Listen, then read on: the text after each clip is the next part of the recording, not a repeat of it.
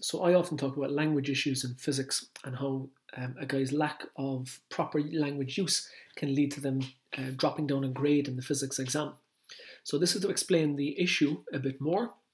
And what I mean really is three things by language use in physics. One, that you're using the correct scientific phrases. Two, that you're putting these phrases in the correct context and also the correct grammar, but I won't get into that. And three, understanding what the question is saying exactly and answering the question entirely. So let's start with the first one. So the first one is scientific phrases, and I suppose I'll start with where do you get the phrases? And it's very straightforward, you get them from the syllabus. So what you need to do is download the syllabus and actually print the thing off. So if we look at something like this, you automatically have two scientific phrases on this syllabus, and that's up at the top, charge resides on the outside of a metallic conductor and charge accumulates at a point. These are two phrases that you need to be able to memorize and learn. Now, what I would suggest is to go through the syllabus and identify or underline all these phrases and memorize them straight off. Right, so I'm going to go through a few more. So you've got sound intensity level there, and the black text, it says doubling the sound intensity increases the sound intensity level by 3 decibels. That's something you have to memorize. And very often, if this comes up, you'll get a question, what is the effect of doubling the sound intensity? And you just state that sentence exactly for full marks. The other one there on that is just below the black text. The decibel adapted scale is used because it's adapted for the ear's frequency response. And again, that's a sentence you just learn off. So like I said, go away, underline these in the syllabus, and just memorize these phrases immediately. Now I got some more. So under the concept of temperature and thermometric property, specifically thermometric property, there's the definition, a physical property that changes measurably with temperature. And also the concept of temperature is the measure of hotness and coldness of a body. They're just definitions. And here are some more. So some of my favourite ones, a current carrying conductor in a magnetic field experiences a force. That's what the first sentence said. It even gives you the formula and the factors that it depends on. And there's a few other things. And then the last one, one that comes up not so frequently, but you do need to know, is in X-rays there. X-ray production is the inverse of the photoelectric effect. And very often these are things that you don't need to understand, you just have to repeat. Now you should understand them, that's the idea with it. Now before I move on to the next part, if you are downloading you should download the syllabus and underlining these phrases. I would also identify the formula that the syllabus is asking you to pick out. Most of those are in the log tables. You should know where those are. So that's the second job I'd expect you to do. And the third job is when you have that syllabus in front of you, use my red light, yellow light, green light method, or RYG, to identify what exactly you need to study immediately, what's a bit rusty, so they'd be the yellows, and what's good to go, as in you don't need to study it anymore. And if you identify all the reds and get those sorted immediately, then move on to the yellows, you'll find yourself increasing and improving very quickly. You'll also find that you'll spend less time studying physics because you'll have more and more greens. And then it'll be just a case of maintenance with your study rather than covering new things. Okay, how to memorize these phrases. So this is very straightforward. You read, you restate the phrase in your head, and then you write it down. Now, the reading, you might have to read it 3 or 4 times. The restating, you might want to restate 5, 6, 7, 10 times. That stage actually is very quick, so you can restate it in your head many, many times. If you're a visual person, you may actually visualize the definition in your head and you'll be able to read it from the visualization of that definition. Some people are like that. But it's really important to write it down because the exam is a written exam and you need to prepare yourself for the written aspect of the exam. In other words, you need to write stuff down. So doing it in your head and not writing it down is not a complete system. You need to prepare for what you're going to be examined in, and you're going to be examined in a written exam. Okay, after you write it down, you need to correct it, and then there are 2 options here. 1, it's correct, or 2, it's incorrect. If it's incorrect, you just go back and you read, you restate it 5, 6, 7, 20 times, as many as you need, and you write it down and then correct it again. If it's correct, you move on to the next phrase and repeat that method again. Now you might think this is very time consuming, but it's better to get each phrase done correctly the first time around rather than wasting your time reading a textbook and not getting any valid work done. Okay, so you've gone phrase by phrase by phrase. The next thing I recommend is to memorize them in chunks of 5. So after you've 5 repeated, or 5 learnt, what you'll do then is you'll restate all 5, one after the other in your head, and write down all 5 and then correct it. And when you're happy with you knowing the first 5, then you'll do the next 5, then you'll put both 5s together and get 10, and in some cases you'll even go to 15. I'd be very reluctant to go to 15 in a single study session.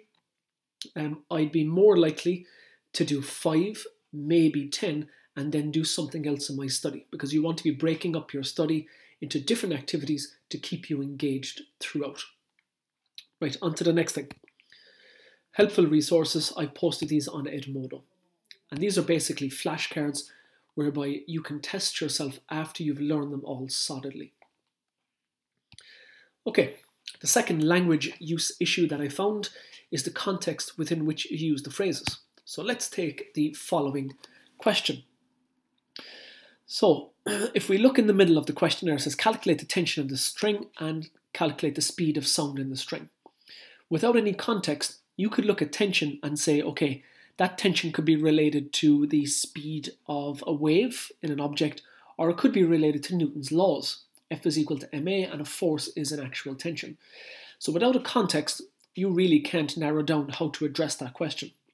And how you figure out which context by which to answer the question is you look at the first sentence. And the first sentence says, resonance is a phenomena that is associated with musical instruments.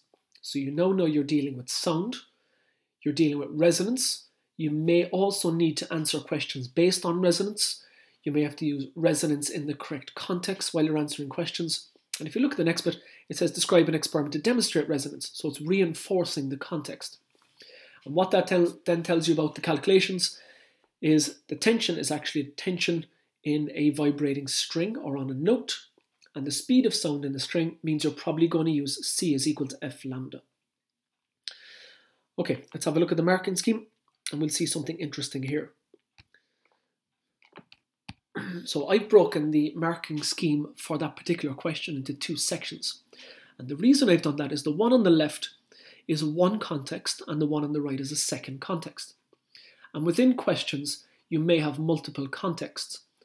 How you know that there's a second context coming into play is it's likely that they'll ask you to define something different. And that is indeed what they do with sound intensity.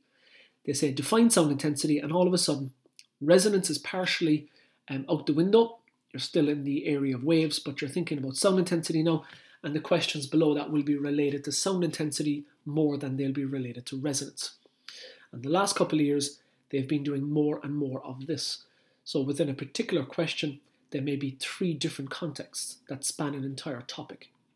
So keep an eye out for it, different contexts, and you should be able to go between the contexts now. All right, here's a strategy for you.